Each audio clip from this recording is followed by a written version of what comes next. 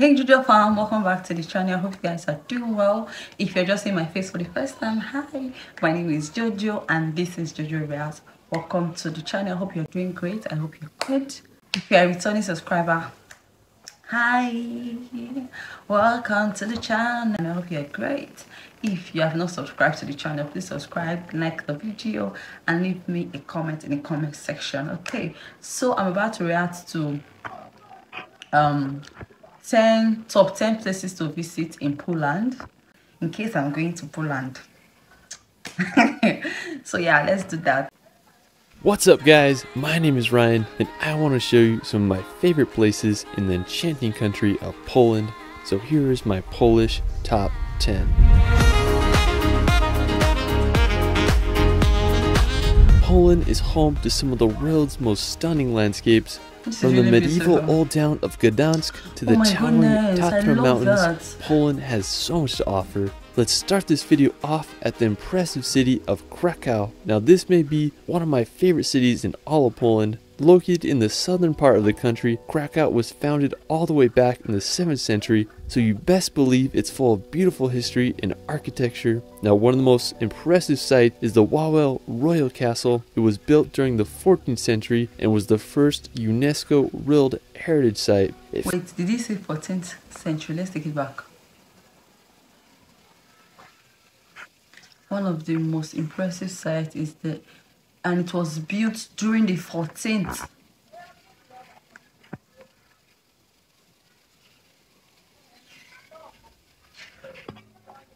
I heard the right thing. 14th century, and it's still standing strong.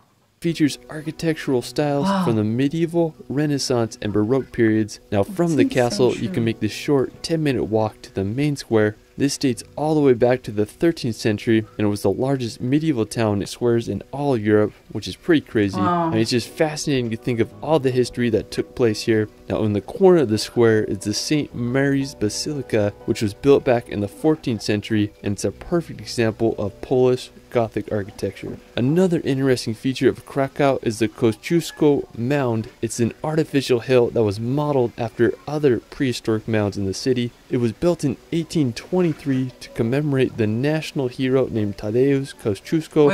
Wait, did he say artificial hill? Artificial hill? Why does it look so real?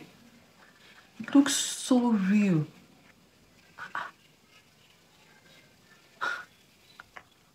The mount is 112 feet high and there's a serpentine path that takes you to the top to enjoy the panoramic views of Krakow and the Vistula River. Krakow is just such an amazing city and I hope y'all can visit. After Krakow, we're going to head to the Tatra Mountains. Now located about a 2 hours drive from Krakow, the Tatras are a stunning mountain range that straddles the Polish and Slovakian border. Now the best town to access the Tatras is Zakopane. Now located right at the base of the mountains, Zakopane is a perfect starting place for your mountain adventures. During the winter time, Zakopane is an ideal place to go skiing, and in the summer months, it's a prime place to start your hike into the mountains. One of the most impressive spots in the Tatras is the Morskie Oko Lake. You can make the 16-kilometer round-trip trek to the scenic lake. I mean, just such a phenomenal view up there. An interesting fact is that the Tatras are the smallest alpine mountain range in all Europe and are home to plenty of wildlife such as the Eurasian brown bear. And the grass, the mountains, so pretty.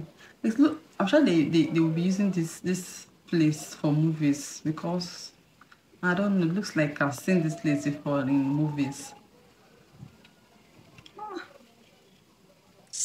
Love how the Tatras look. They have such a unique and jagged look to them and I just want to go hiking them this summer. Now if you're into World War II history, you can visit the Memorial of Auschwitz concentration camps. This is located about an hour's drive from Krakow. Now Auschwitz is infamously known to be one of the most horrific Nazi concentration camps. Over 1.1 million people died here. One of my favorite books I've ever read is called The Auschwitz Escape and it tells the story of how two prisoners made their daring escape from this concentration camp. Now after, we're going to head to the northern part of Poland to visit Sopot. Now located right on the Baltic Sea, Sopot was established in the 8th century and grew as a commercial trading post and fishing village. Over the centuries, Sopot faced adversity as it was abandoned, burned, and then rebuilt, but in the early 19th century, Sopot started to gain popularity thanks to its spa and public baths, and it quickly became a holiday resort town. Today, Sopot is a thriving tourist attraction, where there you can take a walk on Europe's longest wooden pier, or you can enjoy the swans and endless sandy coastline. Now I understand why it's called the Polish Riviera. Now after Sopot, we're going to head over to neighboring Gdansk. Located just a 15 minutes drive from Sopot, Gdansk is one. I love this view. This view I'm seeing right here with this orange and white, orange roof, white buildings, some brown. I love it. I love it. Like, it's giving aesthetics vibe. So pretty. I'm just imagining waking up in the morning and then the sun is rising, coming into your room. Like, girl, oh my goodness, it's so pretty. Fascinating history with periods of Polish, Prussian, and German rule. The earliest mention of Gdansk was in the year 997 AD, and during the Middle Ages, Gdansk grew as an important seaport and shipbuilding town. It rose to be one of the wealthiest and largest cities in Poland until Warsaw's rapid growth in the 18th century. Today, Gdansk is one of Poland's most beautiful cities. I mean, I just can't believe it's old town. It's full of these perfectly placed houses that seem to go on forever. Another really cool feature that I like about Gdansk is how the canal runs right along the old town. It's often full of ships and it gives the city such a fun vibe. While you're there, you can just explore the streets of Old Town or take a walk along the canal. I mean, just such an incredible city.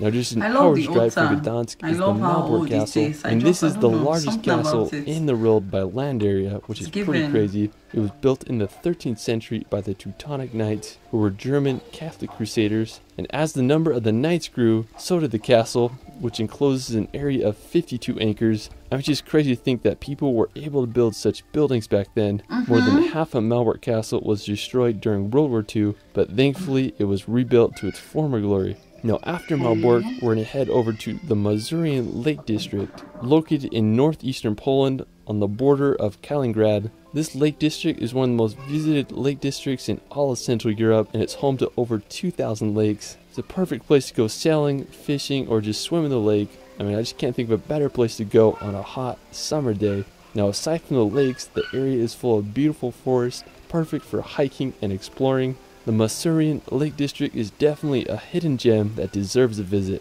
Another scenic place for nature lovers is the Pieniny National Park. Now located in both southern Poland and northern Slovakia, Pieniny is one of the oldest and smallest national parks in all of Poland.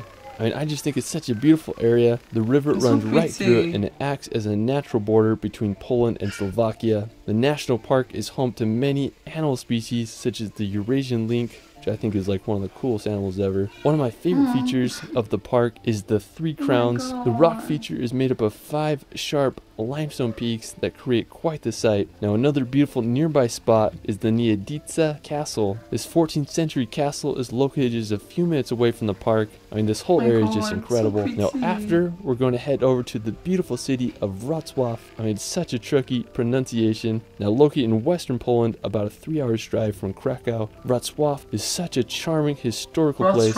It's home to one of the most beautiful market squares in all of Europe. It's lined with elegant townhouses and cobblestone streets. Wrocław also has one of the most beautiful cathedrals in Poland. It was originally built in 1272, but has been damaged and rebuilt several times throughout the centuries. I just love its double spires. Wrocław is just the perfect place to just walk around and explore for a day. Now for our final destination, we're going to head to Warsaw. Located on the Vistula River in east central Poland, Warsaw is the capital.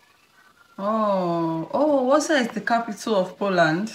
Oh, Warsaw. I didn't know. Warsaw, right? And largest city in the country. Okay. Warsaw began to grow in the 16th century when the capital was moved there. It was called the Paris of the North, but sadly, Warsaw was damaged extensively during World War II, with over 85% of its buildings in ruins. Thankfully, today it's a bustling capital with a population of 1.8 million. One of my favorite buildings of the city is the Palace of Culture and Science. At 778 feet tall, it's the 5th tallest building in the EU. The crowning feature of the city is Warsaw's Old Town. It was established during the 13th century and is full of history and medieval architecture. Like the main part of the city, the Old Town was almost completely destroyed during World War II, but it was miraculously restored and was made a World Heritage Site in 1980. When you're there, you can just explore the square and marvel at all the history that took place in this medieval old town. Well, that is it for my Poland top 10. Let me know where your favorite place is in Poland in the comments.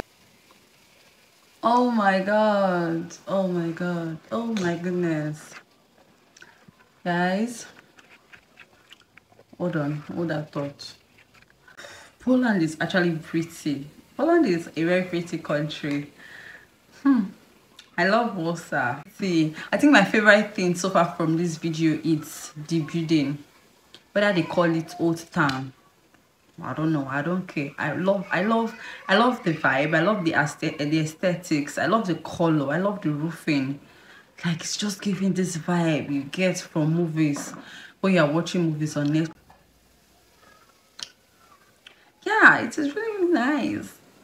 I love videos like this, even if you've not gone out of, where you are. Even if I've not gone out from Nigeria, I've not been to other country. You get to learn things beforehand before you eventually go there. I mean, I love it. What do you guys think? I'd like to know in the comment section. I'll see you guys in my next one. Bye.